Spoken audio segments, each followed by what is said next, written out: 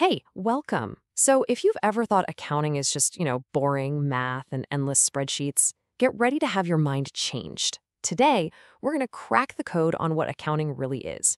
It's not just about numbers, it's the actual language of business. So let's just jump right in with a question. Have you ever really thought about it? How does one tiny little everyday action like buying a taco for $5 somehow make its way into a massive multi-million dollar company's financial report? Well, that's the exact journey we're going on today. Okay, so to make sense of this journey, we're going to need a map. And here it is. This is our roadmap. We're going to follow the trail of that data step by step and see exactly how all this raw activity gets turned into a story that actually makes sense. But before we even take a single step on this roadmap, you have to understand this one rule. This is it. This is the single most important rule in the entire world of accounting. It's like the law of gravity for business. Everything we're about to talk about is designed to keep this one equation in perfect balance, always. So what does that actually mean? Well, it's actually pretty simple when you break it down. On one side, you have everything a company owns. We call those assets, stuff like cash, buildings, inventory. And on the other side, you have everybody who has a claim to that stuff. It's either someone you owe money to, which are your liabilities, or it's the owners themselves, which is the equity. That's it. What you own has to equal who has a claim to it. It has to balance. All right, map in hand, rule understood. Let's start our journey. Step 1, capturing transactions. This is where the story begins. This is the ground floor where every single sale, every purchase, every little financial movement gets noticed and written down. Now, here's a really important catch. Not everything a business does gets written down. Accountants are only interested in something called an accounting event. And for something to qualify, it has to meet two big tests. Can you measure it in money? And does it actually change that core equation we just talked about? Assets, liabilities, or equity? If not, it doesn't make the cut. Okay, so where does all this information actually go? It goes into a ledger system. You can think of subledgers as like the nitty-gritty diaries. Every single $5 taco sale lives here. Then all those details get rolled up and summarized into the general ledger, which is kind of the official master book. But here's the magic trick that makes it all work, the double entry rule.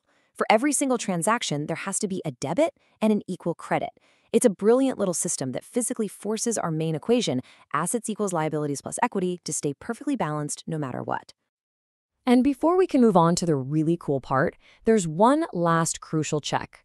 It's called the trial balance. Think of it like the ultimate spell check for accountants. They list out every single account and add up all the debits and all the credits. If the two totals match, you get the green line. If not, it's back to the books to find the mistake. Okay, so we've captured all the data, we've double-checked it. Now what? Well, now we get to the good stuff. Step 2, crafting statements. This is where we take those thousands of individual transactions and assemble them into the main chapters of the company's financial story. Now, there are a bunch of these reports, but really, these three are the big ones. They're the superstars of the accounting world. You've got the balance sheet, the income statement, and the cash flow statement. Each one tells a really different but super important part of the story. And pay close attention to the purpose of the first two. It's a key difference. Okay, this first one, the balance sheet, this distinction is so important. It's like taking a photograph of the company. It shows you exactly what its financial health looks like. All its assets, all its liabilities, all its equity on one specific day. Completely frozen in time. But the income statement, that's totally different. If the balance sheet is a photo, the income statement is the movie. It tells you the story of how the company performed, all its sales and all its costs, over a whole stretch of time, like a month or a quarter or an entire year. It's all about the action.